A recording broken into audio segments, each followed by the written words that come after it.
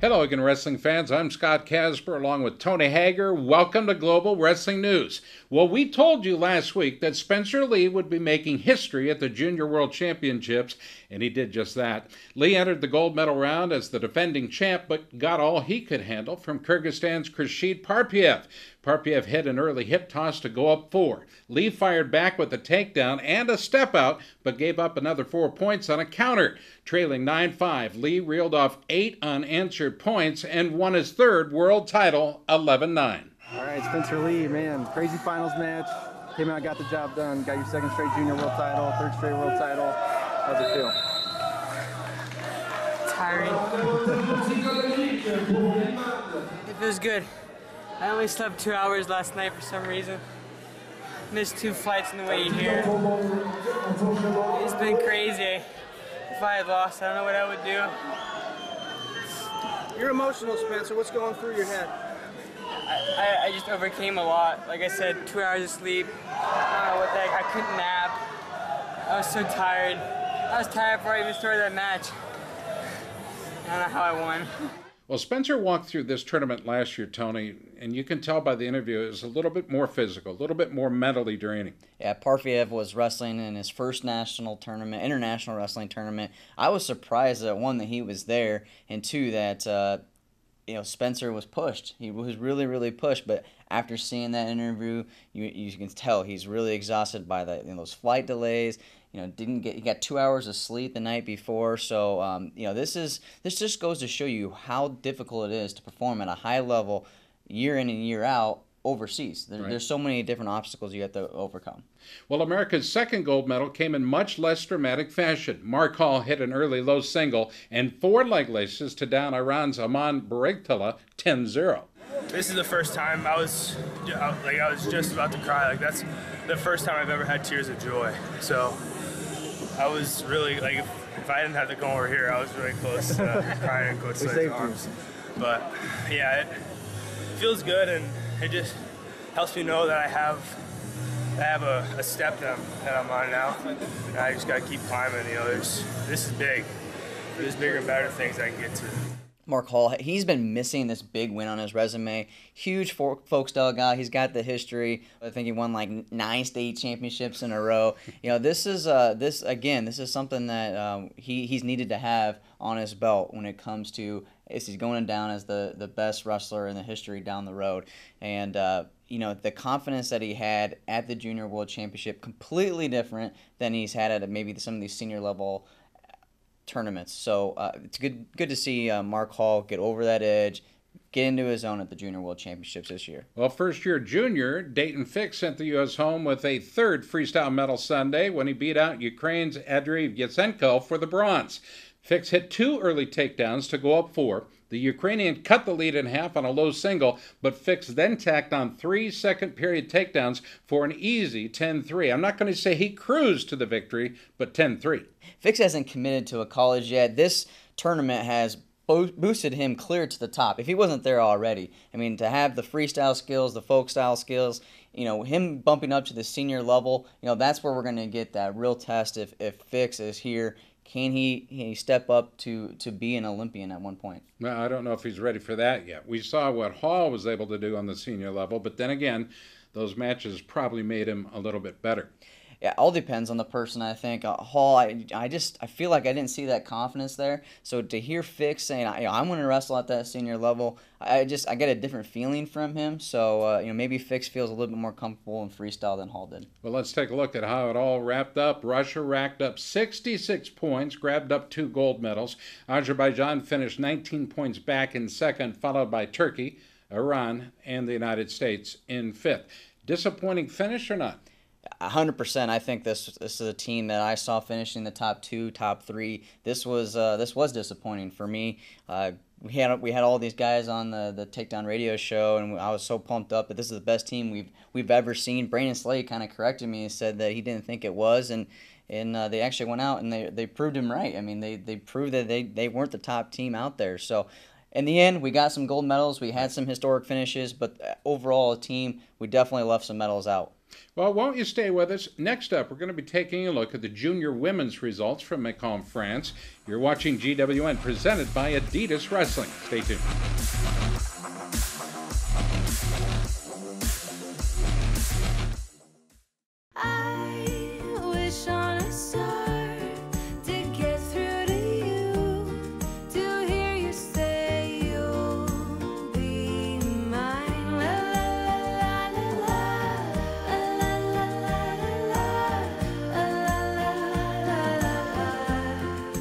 Right now, get any large original or flatbread Supreme Pizza for only $13.99. Casey's, famous for pizza.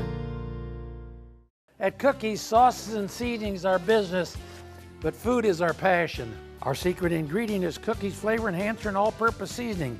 It makes pretty much everything taste better. You can use it on meats and in marinades, veggies and seafood. Try it on pasta and even popcorn. Pick up a bottle at your local grocer and enhance the flavor of your favorite foods. For more ideas and recipes, visit cookiesbbq.com. Cookies is the one.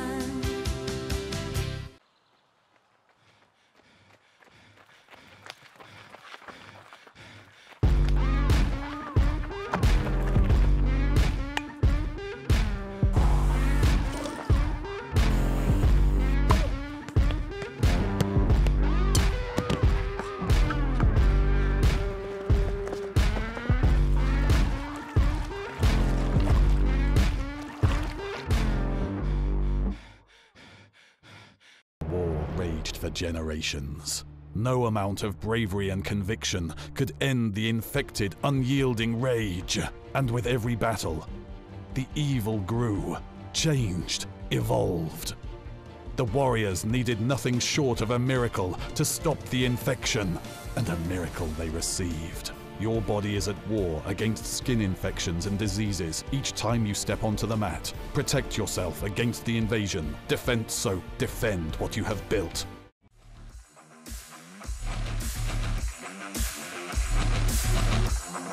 All right, welcome back to GWN. Our Junior Worlds coverage continues. We now go to the women's freestyle division. That's where college stars Kayla Miracle and Alexis Porter won bronze. Well, Miracle picked up her second Junior World medal with a 2-point shutout over Isanbayeva of Uzbekistan. You know, I didn't get the gold like I wanted, and I know I could be up there right now. You know, they're wrestling the gold medal match, and that could be me. But you know, it is the best one. I've made so many strides this summer and the past few years that, you know, I'm the best wrestler that I've been to this day. So, I mean, that's all right. And if I keep improving like this, you know, a junior world medal isn't anything compared to, you know, a potential Olympic gold. So. Well, a lot of similarities between Kayla Miracle and Dayton Fix. And when you know you can be the best in the world, it has to be frustrating to win bronze in back-to-back years. Yeah, she's completely different from when she was at the cadet level. I think she just needs to get to her offense a lot more, get to that aggressiveness that she, you know, we see maybe her wrestle in the United States, but when she goes over international, just didn't see it there. So with this college year coming up, I think that will do wonders for her freestyle. Alexis Porter, though, hasn't even won a college title yet, so this was a huge step in the right direction for her. In her second trip to the Junior Worlds, Porter crushed Canada's Brandy Perry, hitting 4 takedowns, a turn, and a 10-0 tech fall for the bronze. This is my second time at the Junior World Championships. My first time, I was the youngest in the group. I was a little nervous. Wasn't quite feeling like I was good enough to be there, but I didn't make the team last year. I was really disappointed in myself. I felt like that could have been my year to medal, so I worked extra hard to make the team this year, got back, and I was like, you know what? There's no one left that can compete with me. This is my time, and I think just that reassurance and like the confidence that I've been using in my mental preparation has helped me and made all the difference this time around. So 4-time cadet and junior national champion, and now a world bronze medalist, Alexis Porter, for me, is going to be a force on the senior level. She's proven herself at the cadet junior level. You know, going up to that senior, that's a whole different ball game, Sky. I mean, she's jumping into a weight class that is seeing Adeline Graves. She's going to go up a weight at 75. We'll see her. If she goes down, she's going to have Salada. There's Mensa there. Even if she cuts all the way down to 63 kilograms, Elena Periscova is there. So she's got hammers up and down the weight class. So I think it'll be interesting to see what weight class she ends up going to. Well, the U.S. picked up a third bronze medal on the final day of women's freestyle, trailing 2-1. In the second, Maya Nelson hit a picture-perfect hip toss and 2 takedowns, 9-4 the final, over Russia's Maria Kutsanova. I have a winner's heart, so I really wanted that gold, but my coach is just telling me this is stepping stones and not a lot of people get to be in this position, and I'm going to come back and I'm going to win it. How does this help you? Like first time here, you're junior eligible again, you can come back next year. Does it give you confidence that going forward? Oh, definitely. The match that I did lose, it was really close, and that girl is really tough, and I just have a lot to learn, and I love being a part of this sport, and I love being a part of this team. I think there's a lot to like about Maya Nelson. I mean, let's start with her ability to score points, 33 total for the tournament. Yeah, the ability to score points is what makes wrestling exciting. She was my favorite one to watch. Ton of points, 33 like you said. Her offense, from what we don't typically see from girls wrestling, was on point. We usually see kind of a defensive style from women's wrestling, but she's got it going on. Here's Coach Aaron Vandiver on Maya Nelson, Kayla Miracle, Alexis Porter, and the overall U.S. performance in France. Talk about Maya, speak to her performance a little bit, and then to the performance as a team as a whole, getting 3 bronze. Okay, Maya, her as an individual, you don't find a tougher kid, one that's willing to work, do anything you ask them. She is so coachable, and she comes into the room every day excited with passion and wants to get better. You're going to see in her eyes. She doesn't want to waste any time on the mat, and she doesn't. Her drilling, she's so disciplined. She can see that position just didn't happen. She's been working on that diligently for weeks and months and years, and this is how it's built up now. And we see it, and it's we were talking about it, you know, she's not thinking out there. It's become a habit for her. Those are her tendencies now, and we're going to see a lot more of her. This whole group, they elevate each other. They work so well together. They expect a lot out of each other and hold each other accountable. I think that's really what we saw today, and they were just fighting. You know, they wanted to fight for themselves. They wanted to fight for the team. They wanted to fight for USA Wrestling, and you're going to expect a lot more of that.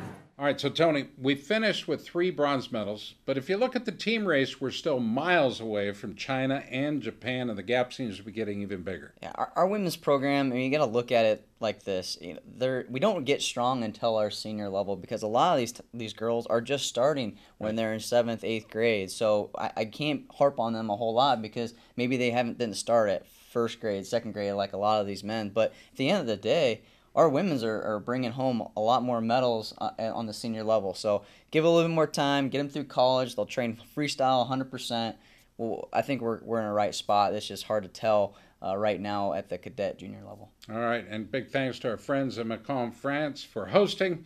We've got to take a quick time out. The Cadet Worlds are just around the corner. We'll talk with U.S. head coach Kevin Jackson. That's after the break. You're watching GWN thanks to our friends at Yellow Blue Ecotech.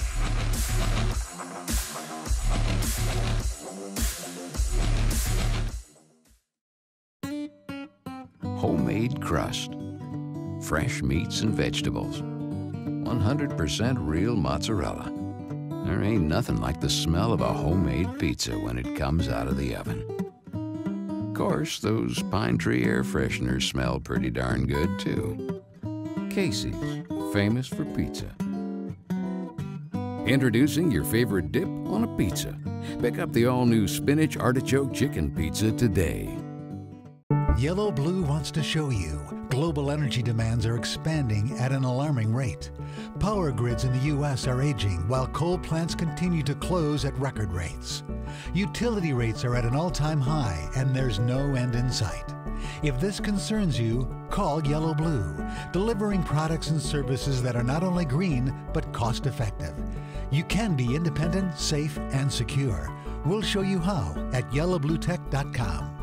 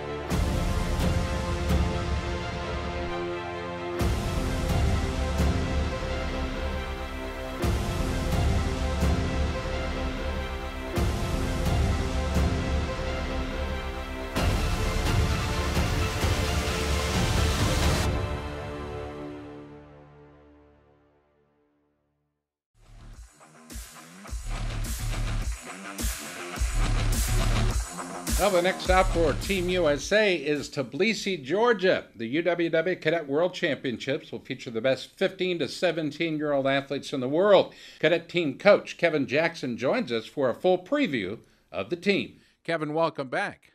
Thanks a lot, Scott. It's a pleasure to be on your show. Let's talk about your roster, Coach. 42 kilos. You start with a strong young man out of Leesburg, Virginia, Kurt McHenry. Yeah, I'm very excited about Kurt's opportunity to wrestle in the World Championship. He has all the skills.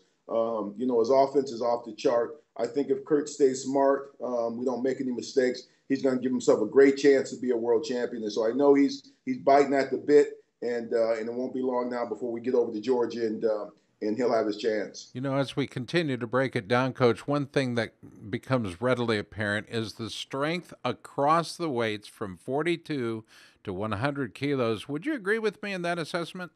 Well, to tell you the truth, Scott, I'm really excited about the future of USA Wrestling in general. When you look at guys like Kyle Snyder, who's already Olympic and world champion in his youth, you look at a guy like Jaden Cox. You look at some of our other guys. Burroughs is going to stick around for another 4 years. You just look at the depth of our roster at the senior level, and then you take it to the junior level, and you see how the guys. You see the guys' results at the Junior World Championships, and we all know that we could have had even better results. And then you bring it down to the cadets, and from the lightest weight to the heaviest weight, you got to say that these guys are pretty good, and this is probably what the future of USA Wrestling looks like. And so definitely I'm excited about the opportunity that these guys have in front of them. Coach KJ breaking down the team that is expected to hit the mats in Tbilisi. Now let's go to Malik Heinzelman at Castle Rock, Colorado. 46 kilos. I don't think has ever looked any better. Well, I think this is Malik's second world team. So he's been there. He's done that. He's had that experience of being a part of a world team. So now he's looking to capitalize with a great group of guys. He does an outstanding job training. Ike Anderson has been working with him, I know, this year and probably over the last couple of years. And so you see the growth and development out of Malik. He's a straight competitor, and I know he's excited as well. Couldn't agree with you more, Coach. KJ joins us. 50 kilos. Aaron Cashman out of Spring Park, Minnesota. Is he prepared to cash in? Well, Aaron is a straight athlete. That's one thing that surprised me about Aaron. I didn't know how good an athlete he was. He can play basketball. He can sprint with the best of guys on the team. He does everything technically. He's sound, but his athletic ability is off the chart. I really know he's excited about having this opportunity to wrestle in the World Championship, and I know he's going to get after it. And I think that it's going to be a great experience, and he'll have an opportunity to be a world champion as well. From core strength to competitiveness, I think our next young man has got to pair that up with a really cool name. Roman Bravo Young out of Tucson, Arizona, 54 kilos. RBY. I really like RBY. He's I just like his mentality. I like his character. He never gets too excited. He never gets down on himself at all. I know the last 3-4 days of training camp kind of got old to him. We still were 3 weeks out, but he was ready for the World Championships to happen right now. And for him to push through those last 3 days, like he pushed through those last 3 days, it really showed me something about his character. I thought he looked sharper technically with his offense and his counter offense. And I think if he wrestles hard and smart, he's going to have a great chance to perform at the World Championships, to be a world champion, and just the kind of kid you like to be around, because his maturity level is off the chart and really, really fun to be around. Big name to live up to at 100 kilos anyway. Gable Stevenson out of Apple Valley, Minnesota. What can you say about Gable? I think he's pound for pound up at the top as far as high school wrestlers are concerned. I can't remember the last time he's been beat. He's a defending world champion. I think the other countries are going to think that USA is cheating on his birth certificate because he still has another year to wrestle at the cadet level. So he's just outstanding. His technical skill, his athletic ability, his work ethic, and just his confidence it's off the chart. And he knows what it takes to be the world champion. I don't think he thinks they're going to give him a title. He knows he's going to have to earn it. And I've talked to him on a few occasions during practice, and I think if he moves his hands, he moves his feet, he always has a threat of an attack coming at his opponent. He's going to be very difficult to beat, and I look forward to him defending that world championship. And I don't, Scott, you know me, I'm not trying to get too far ahead of ourselves because it's going to be hard. I mean, we see it at the Olympic level. We've seen it at the junior world level. You can say as much as you want about the teams, but they have to go out there and they have to prove it. Our young men have to control tie-ups, not let these foreigners slow them down. They can't get caught up in 2-on-1s and underhooks. They got to clear those positions. They got to defend their legs, defend their parterre, stay on their offense, and we win. We do those things well at the highest level. We're going to be very happy walking out to Tbilisi. Kevin Jackson, thank you so much for your time today. A little bit longer than we anticipated, but the Junior Worlds, we needed to break it down. All these young men needed to be recognized for sure. We can't wait to see the results. Thank you so much for the time. Thanks for having me, Scott. This team is absolutely stacked, just like you said. I'm eager to see these guys wrestle. We didn't get to see a ton of them at Fargo, where we typically do, but they took some time off to prepare. Some guys like this that are looking to turn some heads in the Greco world. Moshe Schwartz, Clay Lott, Colton Schultz, among the few. I mean, these guys are the future, so we get to see really, are we progressing in Greco or not? Because everyone's real excited about our junior finish. Well, let me tell you what I'm excited about. I'm excited about quick hits. That's up next. But first, let's take a look at your UWW Big Move of the Week.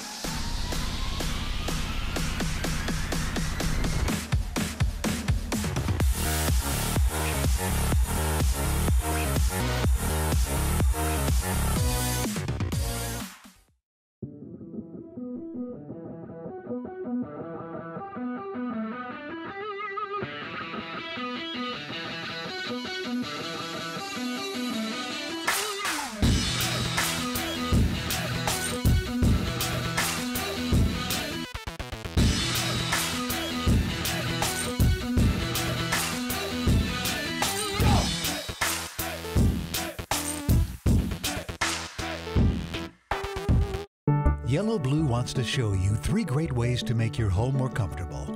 Install a hybrid solar home system utilizing solar power in the day, battery power at night. Install a solar attic fan to reduce heat and moisture from your attic. And install a multi-layer reflective insulation blanket in your attic to reduce the cost of heating and cooling. Conserve energy, save money, protect the environment with Yellow Blue Ecotech. Learn more ways at yellowbluetech.com. Speed the Sauce Man here. While sauces and seasonings are our business, food is our passion, and we've been helping make your favorite foods taste better for years. Try our Wings and Things hot sauce and everything from chicken wings to your morning eggs. Use it in recipes like spicy chicken noodle dinner, party dip, and buffalo chicken pizza. It's not only delicious, but it's award-winning too. Wings and Things recently earned first place honors in the hot sauce category at the National Barbecue Association's Award of Excellence competition. Remember, smart cookies use cookies.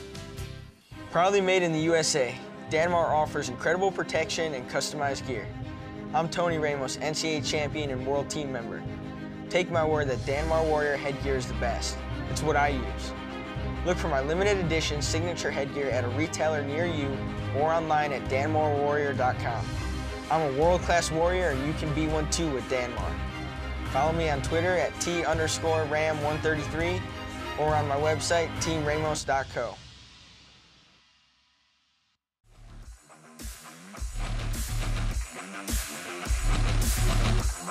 It's time for Quick Hits. Boise State has announced the hiring of Levi Jones and Riley Orozco as assistants and Andrew Hochstrasser as a volunteer. That announced on Wednesday. Great to see Hochstrasser continue to lace him up, not only as a coach, but as an athlete. I've always really enjoyed watching him wrestle. He just hasn't got over that hump, though, on the senior level, so I'm hoping that maybe this world championship at a non-Olympic weight might be the event that he needs to propel himself. Well, we'll know soon enough in November. Well, the Cyclones of Iowa State had a huge weekend recruiting-wise. KJ landed guys like Anthony Mantanona, Jared Verclaren, Jake Aller. Now, we're not just talking about Iowa State all the time because we live in Iowa. The Cyclones are putting together a top recruiting class. Yeah, all of these 3 guys in the top 35 in the class of 2017. Aller was one that I just did not see coming to the Cyclones. I didn't think he was big on them because I knew Verclaren and Mantanona, they were really heavy on the Cyclones. So this was a monster get out of Minnesota, stealing from up north.